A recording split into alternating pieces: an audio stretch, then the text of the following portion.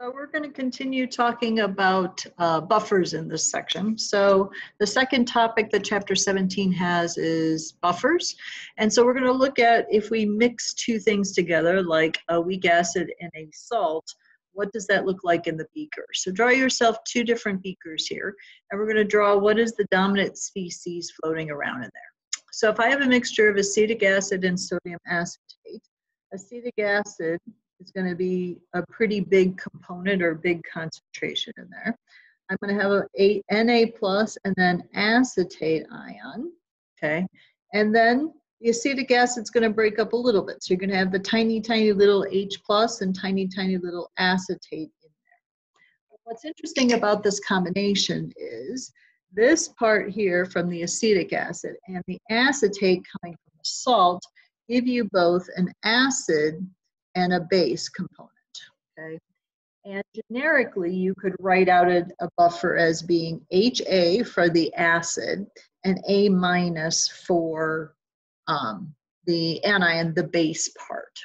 So why do we use weak? Well, we'll talk a little bit more about why they're weak, mostly because they only partially dissociate, so they don't make the equilibrium go one way or the other. But how do they generally work? So if we have this buffer here, okay, where I have both acidic and basic components in there, HA and A minus. Well, the interesting thing is if I'm adding a base to a buffer, okay, that OH that is introduced to that buffer is then going to react with the acid part, and you're going to produce more anion plus water. If I add acid to a buffer, I'm adding H plus, it's going to react with the A minus, whatever the basic component is, and make more HA. So when you are looking at buffers, realize that this is a weak acid, okay? But realize that that H is going to be ripped off, okay? It's going to rip off that H plus when you add that OH to it. So that's why it's going to force this to go one direction. So it's not going to be in equilibrium anymore. And likewise here, the A minus, okay, is going to suck up that H plus to make more HA. But what's cool about a buffer is it regenerates itself, because you make more A minus and more HA, which are the two components you have normally in that buffer. So that is why buffers are so amazing, because they don't change in pH when you add base or acid to it. Now you might know some of your biology, your blood is buffered. That's important because if you eat or something changes in your body, if you get a big influx or a big change in pH, that's going to definitely affect your cells. So buffers are very important for many different applications. So how do you actually make a buffer? For number 1 and number 2 are going to be the big ones that you can easily make buffers with. So adding a salt of a weak acid to a weak acid. So the easiest way to make a buffer is to add a salt of a weak acid to a weak acid. So let's say, for example, I have NaF and HF. So this is a salt of the weak acid. So this is a weak acid. So what you create is F minus can react with any acid that you add to it to make HF.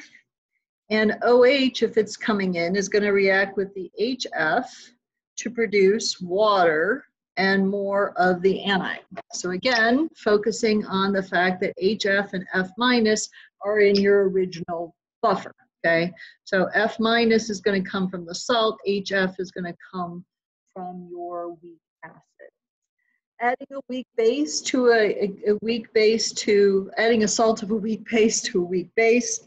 So again, your major one that you're going to have is ammonia and ammonium salts. Okay, so again, NH4 plus is going to react with any base that's get introduced, and you get water and ammonia. And then the ammonia, being a base, is going to react with any acid that's added to make more ammonium. Okay, so again, the cool thing about buffers is that they regenerate themselves. All right, so those two are the easiest to do.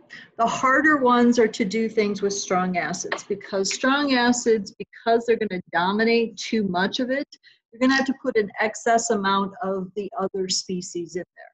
So HCl is going to donate your H plus, and the NaF is going to donate the F minus. But this needs to be a weak concentration in order for that to work, because otherwise it's going to be way too acidic for that to work. Okay. What if you add a strong base? Same kind of idea. So you could have NaOH, the OH minus, and the NH4 plus is going to be in excess. Okay. OH minus and your weak acid. So that's another way you can do it. You could do a strong base to an excess of weak acid, or you could do a strong acid and a weak base, but much harder to do. So with these buffers that we're talking about, we have something called buffer capacity and buffer range. So buffer capacity has to do with the amount of acid or base that a buffer can neutralize before the pH changes, okay? So this is going to depend upon concentration of how much you have in there. So there's going to be a point at which you start adding an acid to a base or a base to a buffer, and it's going to completely change its pH. Okay, so there is a point of no return for some of that. And buffer range is what we call the pH range, where the buffer neutralizes any acid or base. Okay, so this is going to depend upon something called the pKa. So remember, P stands for the negative log of your Ka value. Okay. So for something like acetic acid, okay, I have a Ka of 1.8 times 10 to the negative fifth. So what would my pKa be? It's going to be 4.74. So around that range is going to be where that particular buffer behaves the best.